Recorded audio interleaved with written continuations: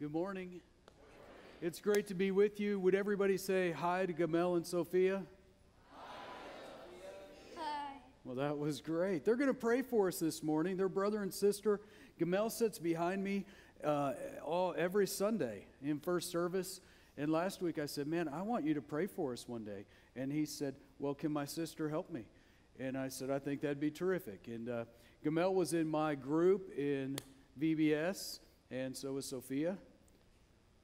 And Sophia kept Gamel and I in line. So, would you guys pray for us this morning?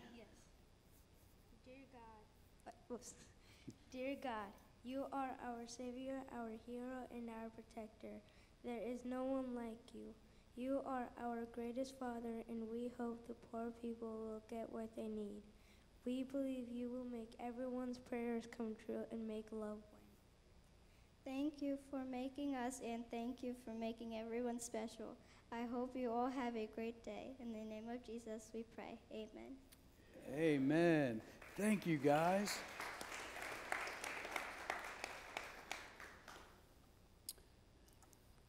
Well, I'm glad that you're here. We continue to pray for everybody that's traveling. A lot of folks are traveling home today, and school will get back in rhythm for most people tomorrow, and I'm anxious for everybody to get back and be home. So a lot of our staff have been traveling as well, and some in Hawaii. I mean, who knew that Tricia was actually from Hawaii? Crazy. It's a tough adoption here in Ohio from Hawaii. We're going to continue in the Our Values series this morning. And in this series, we've looked at a lot of pieces of the puzzle that make us who we are. But I want to step back and I want to look at our why. Why does a church exist? Why is a church important? Why does a church matter? Why do I make these crazy statements like this, that I believe the local church is the most important entity around the world wherever it's at? I make those statements because I really believe it's true. And I believe every local church has an expression of the kingdom to be lived out where they are for the advancement of the cause of Christ. So the local church is important, and our why here at the Refinery Church is this: we exist to help people love and follow Jesus for life. It's really not that complicated, but it really is that specific. When you think about the word life, I've had an acronym for the word life for a long time: living intentionally for eternity. We exist to help people love and follow Jesus for life. I don't think you really love Jesus if you're not following Jesus. That's a pretty bold statement. I don't think you really love Jesus if you're not following Jesus. Because the Bible, the Word of God, is pretty clear on what it means to follow after God. And the following is the byproduct of the loving. Matter of fact, when big crowds would gather around Jesus, he would make these crazy statements that would lead to a lot of people not following Jesus, right? So why do we want to focus on helping people love and follow Jesus? Because I believe that heaven matters, and I believe hell is real, and I believe hell is hot, and I believe there is a separation. I believe there's a separation for all eternity for those who face eternity without a relationship with God. And Jesus made these bold statements in John 14:6. I am the way. I am the truth. I am the life. No one comes to the Father. I think he's really clear. And I think that's really important. And I think if we're going to be a mission-centric church, we've got to understand our why always. It should always be in front of us. Any organization that ceases to remember their why will soon drift in their mission. And then you hunt with a shotgun instead of a rifle, right? So if our mission is our why, then our values are the how. How are we going to do it? How are we going to help people love and follow Jesus for life? Well, it's simple. And we've been camped out in these for a while. Next week, we'll wrap it up. We're going to do it by valuing God and others, loving God, loving others. Loving God means we love others. The Great Commandment and the Great Commission compel us to love God and to love each other. We're going to value, not grave, that should be grace. Don't take a picture of that. We're going to value grave over guilt. We'll change that for next service. Yowzers. There you have it. That would be my fail. Grace over guilt. We're going to value grace over guilt. Grace helps you grow. Guilt helps you die. Grace. God's riches at Christ's expense. The opportunity to give people what they're not deserving of. We're going to give what we've received, and we're going to give grace for growth, not guilt for punishment. We're going to value truth with kindness. All truth without kindness is dangerous. All truth without kindness is bullying. All kindness without truth is enabling. So we're going to value truth with kindness. We're going to value serving sacrificially. We're not going to believe that on the altar of comfort is our highest mark of service as a church. Jesus made some bold statements like the greatest among you will be the servant of all. Jesus modeled in the upper room what it means to serve when he washed the disciples' feet, and he said, "You've seen me do it, now that's what you ought to do." What was he doing? He was living out a metaphor in a very dramatic way to say this is the disposition of really the culmination of the gospel. It's loving me in a way that loves others, and it moves us to serving sacrificially. We're going to value biblical teaching. We're going to look at the Word of God and apply the Word of God to every area and every complication of our life. We're going to believe that the Word of God is profitable for teaching, rebuking, correcting, and growing in all things that are worthy. Biblical teaching.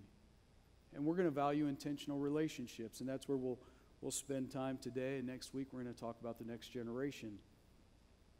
But intentional relationships, and we touched on it last week when my friend Bill was here, who spent the last 25 years in Eastern Europe with Campus Crusade and was the regional director, and some of you came to the evangelism, the conversation Wednesday, and we'll have another one in April and another one in May, talking about how to connect people with the heart of Jesus, how to connect our story with his story so other people can experience their story in Christ.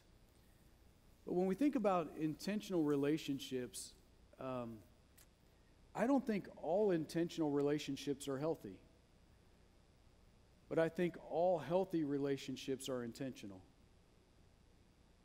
I don't think all intentional relationships are healthy, but I do think all healthy relationships are intentional. So when we say intentional relationships, we mean healthy, life-giving, hope-stewarding relationships, right? Have you ever seen an intentional relationship that wasn't healthy? Have you ever been in an intentional relationship that wasn't healthy? Did you ever pray that God would work out the bad relationship you were in, and then after you were out of it, you thank God that didn't work out? Because you were in a place that wasn't healthy either, right? If you show me your friends, I said this to thousands of teenagers, and I continue to say it to teenagers when they want to listen to me. If you show me your friends, I'll show you your future. Why do we want healthy, intentional relationships to be a core value of our church? It's simple. If you have unhealthy relationships that are the closest relationships to you, pretty soon you become an unhealthy person. If your closest circle, or in the Greek they call it oikos, circle of influence, is unhealthy, you become unhealthy. If you hang around a lot of people that talk about other people, pretty soon you'll start talking about other people. If you hang around people that have shallow values, pretty soon your values, no matter how high, will become deteriorated, because what Paul tells the Corinthian church, bad company corrupts good morals. So why do we want to talk about intentional relationships and healthy relationships as it relates to the body of Christ, as it relates to who we want to be as a church? Because I think they're the lifeblood to seeing a mission fulfilled. I don't think the mission of God will ever be fulfilled by the people of God if the people of God aren't interested in having healthy relationships, intentional relationships. So healthy relationships have some commonality. And we'll take a look at some of them. This isn't an exhaustive list, but it is, I think it's a good start. Intentional relationships that are healthy require honesty. Have you ever had a friend say something to you that hurt, but you knew it was right? If you've had that friend, then you have a good friend indeed. If you haven't had that kind of friend, then you should ask yourself the question, what is it about me?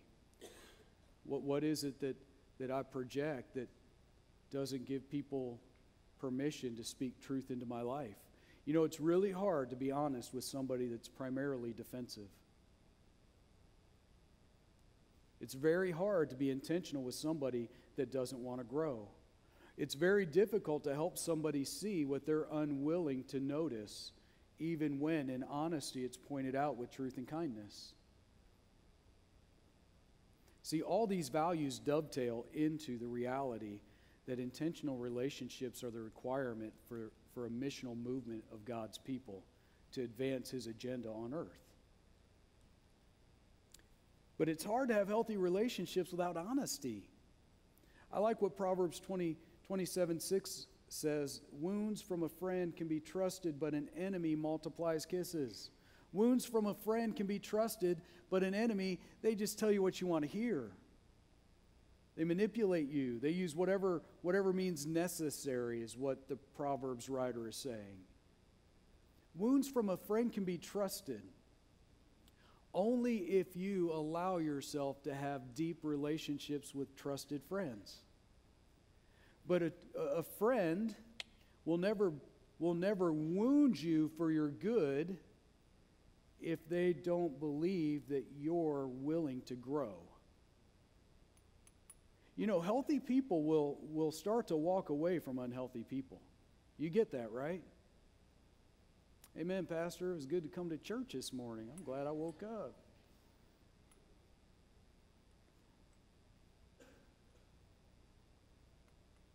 It's difficult to stay in a relationship with somebody that doesn't want to get well.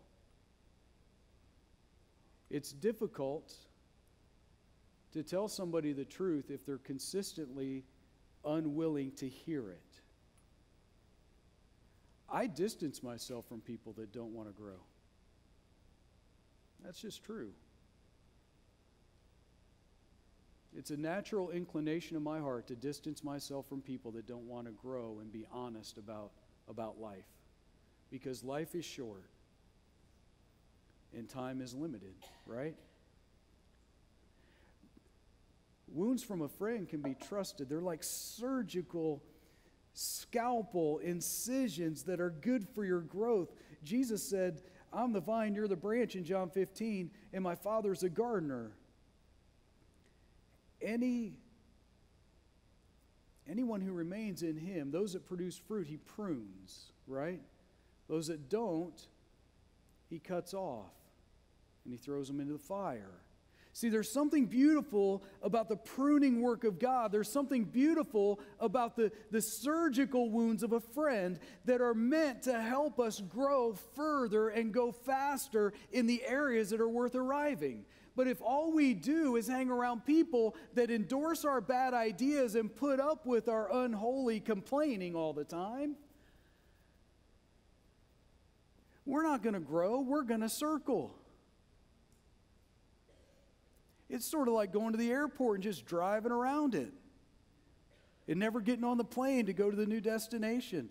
Healthy friendships, intentional friendships have to operate in honesty. And honesty is a give and take in a healthy relationship.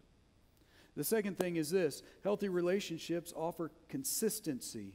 Hebrews chapter 10 has this to say about consistency. It's interesting. The Hebrew writer says, let us consider how we may spur. You know, spur, it gives you that image. Cowboys wore spurs, right? Do you know what spurs were for? To get the attention of the horse. To provide just enough pain to get progress. To provide just enough stimulation to have movement. But the Hebrew writer says, let us consider how we may get just enough tension with one another, spur one another on toward love and good deeds, not giving up meeting together as some are in the habit of doing, but encouraging one another, and all the more as you see the day approaching. Not giving up meeting together. You need consistency with honesty. You need community. One of the reasons that life groups are so important around here is because the reality is most churches today in North American culture have failed to make disciples, but we are okay at filling buildings, although that's declining too. And we know that you don't grow in rows, you grow in circles. See, you can be inspired in these rows, but you'll really go deep in a circle. Does that make any sense?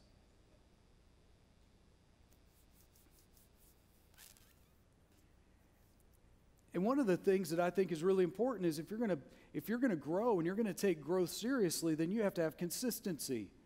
If I go to the gym once a week, which I don't even do that, but if I went to the gym once a week, I would be the worst participant in a bodybuilding contest. Could you see that? Wouldn't that be hilarious? Somebody signs up for the Arnold who went to the gym once a week and didn't monitor their diet. Wouldn't that be hilarious? Matter of fact, I dare one of you. See me afterwards. I'll help with your sponsorship. It'll make a great illustration. But there's this real unfortunate reality that we think in North America that this Christianity, this idea of following Jesus can be casual and that we don't have to be consistent and we can come and go as we please and we don't really need accountability and we don't really need to be called out when we're out of line. And a matter of fact, if you call us out when we're out of line, we're going to distance ourselves because we really don't want to grow.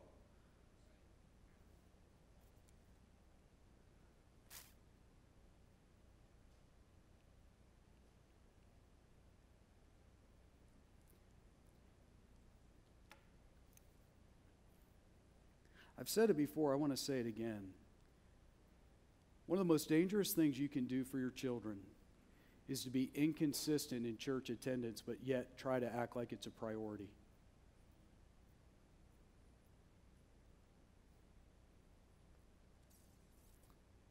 One of the most dangerous things you can do for your children's faith is to be inconsistent in matters of faith, but then verbalize as if it's a priority of your life. There's research, Pew Research just came out with a survey, and the results of that survey were astonishing about the detriment that it has to do with raising kids in a nominal Christian environment to their faith.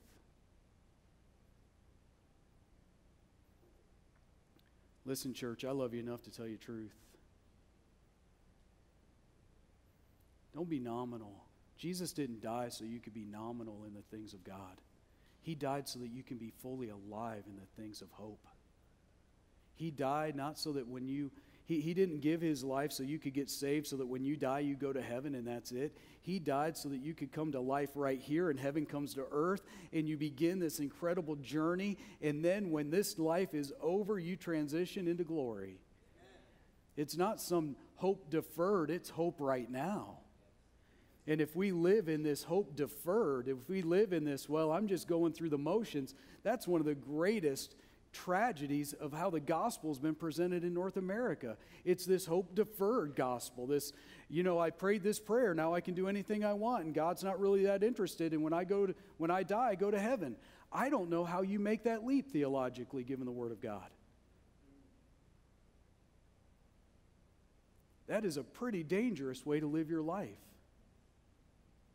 Intentional relationships require consistency.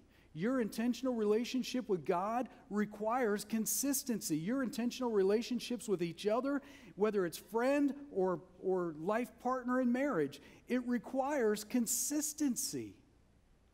Do not give up. Consistency. Man, it's important. Spur one another on. I want to challenge you. If you're not in a life group, get in a life group.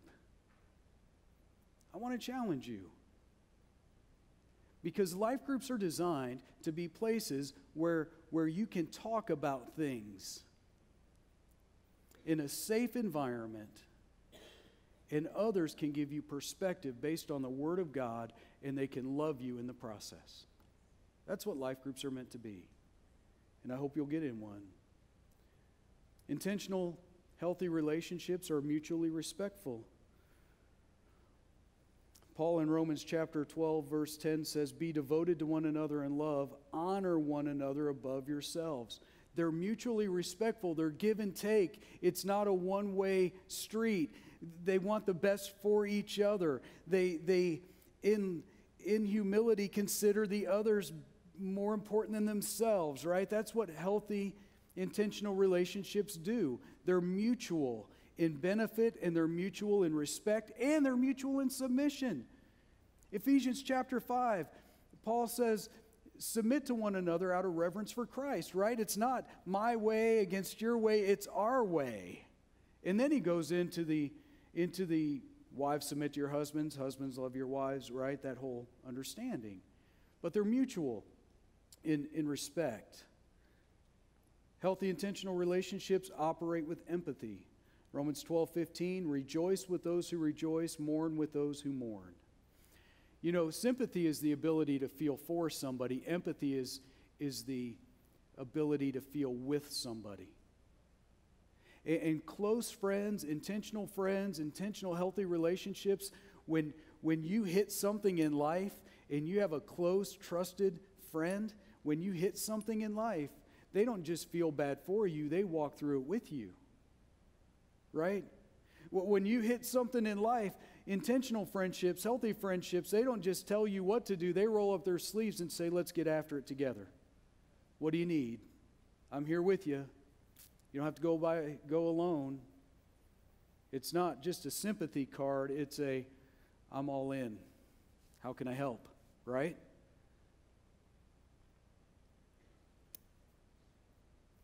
I think we've lost the art of empathy. It's easy to click the sad face on Facebook without being moved to any action, right?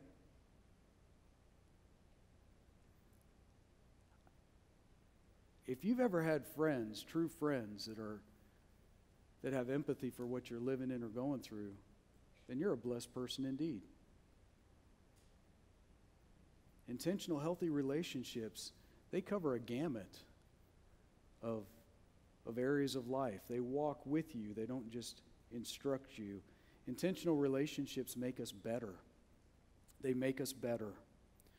Proverbs 27:17 says this, as iron sharpens iron, so one man sharpens another. They make us better because they surface the friction. They make us better because they call out the tension and often require it. Intentional, healthy relationships, they don't avoid the difficult things. They don't avoid the hard conversations. They don't just explain away the disagreement. They don't just cover it up and act like it never happened. Intentional, healthy relationships go to the pain. They don't just walk away easy. Don't you want relationships like that?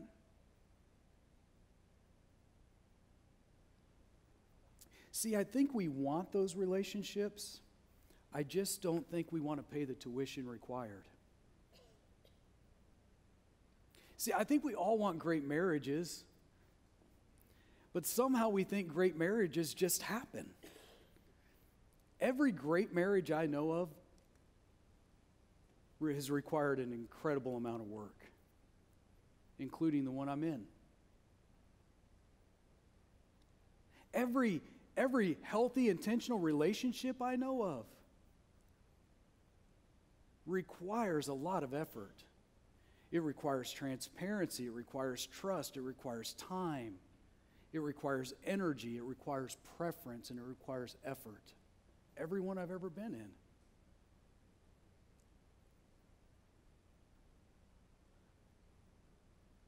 I have a great deal of acquaintances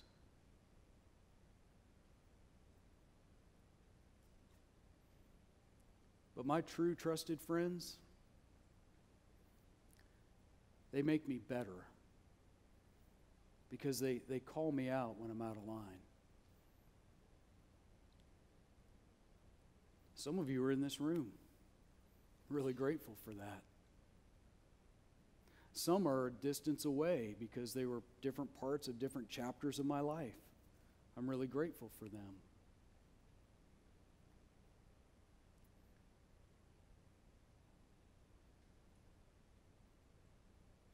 I have a friend in Atlanta named Tom. We've been friends since we were in youth ministry together. He was a youth pastor for a while, and we ran some camps together and took kids to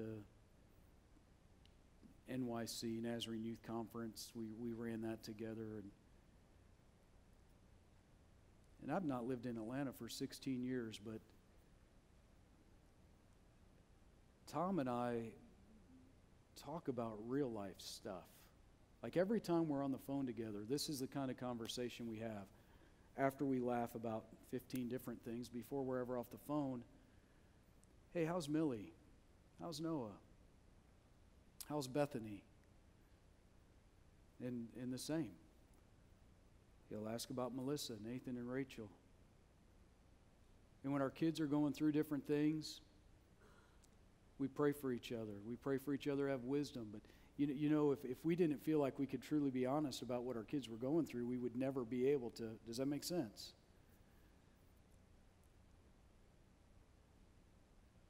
I'm convinced life is too short, hell is too hot, eternity's too long not to have intentional, healthy relationships. I'm absolutely convinced of that.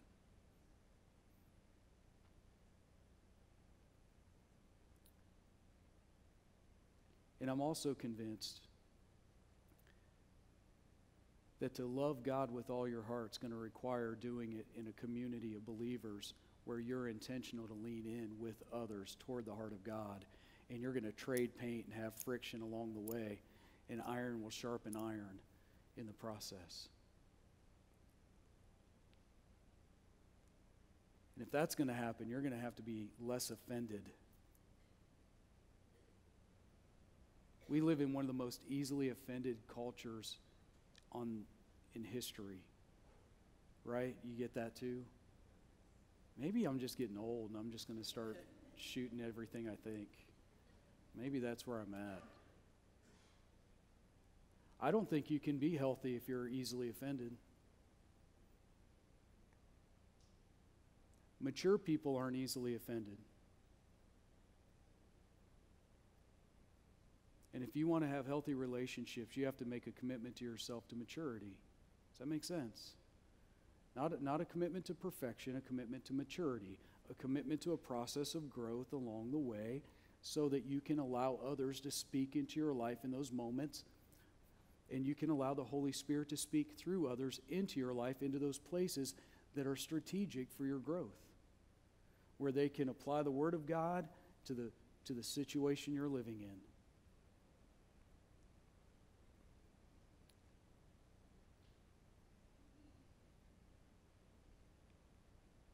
It's not my greatest desire to offend you every week. It is my greatest desire to present the Word of God to you in a manner that you can apply it to your life every week.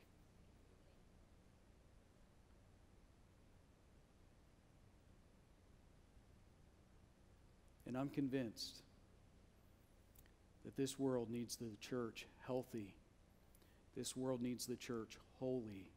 This world needs the church intentional. And this world needs the church on mission more than it's ever needed it in my lifetime. It needs it now.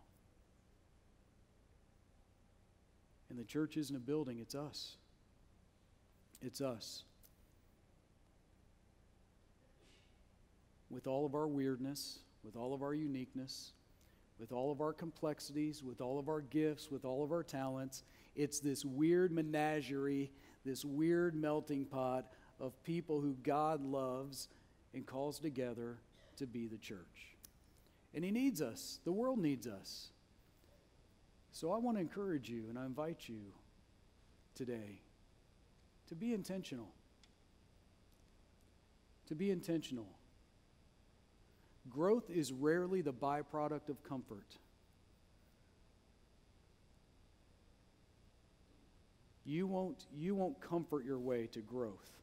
You won't comfort your way to maturity. You won't comfort your way to raising kids intentionally. Right? You just won't do it. So I just want to leave you with this challenge, this encouragement, this spur to make a commitment today to drive a stake in the ground of commitment today to the Lord and to yourself, that you're not going to stay where you are. You're going to be on a journey to grow from this point forward the rest of your life. That you're going to be intentional in your relationships, and that you're going to seek for those relationships to be healthy. That you're going to confess what you need to confess to people and give them permission to hold you accountable. Good friends don't use your confession as a billy club to beat you up. Do you know that? Look, some of you in the room, you're afraid to trust people because you've been hurt by others. I get that. Some of those wounds run really deep. I understand that. If you're fearful to trust, I pray that you will just allow God into that area of your life and give Him permission to speak into that pain so that you can have newfound trust in your present. The enemy wants you to avoid healthy relationships. One of his greatest goals in life is to keep you in the area of avoidance and distraction. And he'll use your past hurt to keep you avoiding present hope. He'll use your past relationships to keep you from leaning in to purposeful relationships today. And when we operate in our past pain, we often use people instead of embrace people. When we operate in our past pain, we often use people instead of embracing people. Does that make sense? It's a really unhealthy model of friendship and relationship.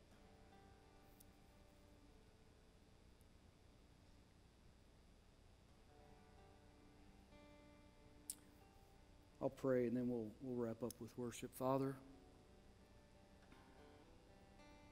I thank you for your word. Lord, I thank you that your word is truth. I thank you that your word is hope. Your word gives life. I thank you that the Bible is filled with wisdom. And I thank you that your Holy Spirit enables us to have deep understanding of your love. And Lord, I pray that if anybody in this room has never experienced the power of your Holy Spirit, I pray in the name of Jesus that you would do a new work in this moment in their life. I pray that you would instantaneously do a work of your presence in their life, your spirit in their spirit, and that they would receive the power that comes from being connected to you in a meaningful way. And that having received that, they would move forward in their journey with you, Jesus. Lord, I pray that if for people in the room that are operating with past hurts, that you would replace those hurts with hope. I pray that you would replace that pain with purpose. And I pray, Lord God, that you would give them the ability to trust like never before. And Lord, I pray that this would be a church that is open and connected. That we're open to others and we're reaching out and we're seeking to help others find hope in you, Jesus, that they would come to love you and follow you for life. And I pray that those of us that are part of this church would be meaningfully connected one to another in ways that bring glory to God and freedom and life to us, as iron sharpens iron. That we would be able to trust what's hard to hear but is good for the soul. That we wouldn't be people that talk about others, but we would be people that talk to others. That we would embrace Matthew 18, that if we have anything against one another, first we would go to each other so that we may preserve the unity in the body of Christ. Lord, I pray for our zip codes in Upper Arlington, Dublin, Hilliard, Galloway, the parts of Columbus that are infused in all of this area. Lord, I just pray that you would give us eyes to see those that are hurting and a heart to care for those that we encounter, and the overwhelming love of God to share with everybody whose path we cross. I pray that you would send a revival and wake up those that were formerly awake to your hope and your truth. Father, I pray you'd send a revival in 40-year-olds that prayed a prayer at a church camp somewhere or at a VBS somewhere, and now they're in their 40s and 50s, and they've just drifted so far from God, and they're not intentional at all. I pray that you would send a Holy Spirit revival that would begin to wake up the sleepers, and that they would be renewed in their hope. God, I pray that you would do a new thing in our day, in our time.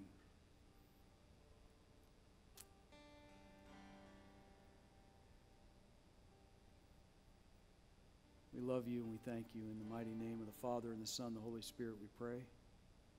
Amen. Okay, so here's a challenge for this week. Take some time. Maybe it's just a sticky note, but I would make it more than a mental note. Make a note in your phone and list the friends, the healthy, intentional friends that you have that speak truth so that it brings life to you. Does that make sense? Make a quick list and then shoot a text to every intentional, healthy friend that you've got. Does that make sense? And just thank them. Thank them. And then say something like this: if I can ever add value to your life, please don't hesitate to reach out. Give an open invitation for them to reach your direction when they need something too. Cool? Awesome. As you stand to worship, let me just share this with you. Out on the cart in the foyer are these little cards. They're kind of small. On the back it says, "Let's celebrate." And they're Easter invitations. You can take them, use them, give them to your friends. I just would ask that you don't litter and leave them on the ground, but you can put them around where people will see them, right? I believe the resurrection of Jesus is worth celebrating. I believe that people need to know his truth. I believe that healthy churches are an anomaly in America, and I believe we've got room for more. Amen? Amen. Let's stand, let's worship. God bless you, church.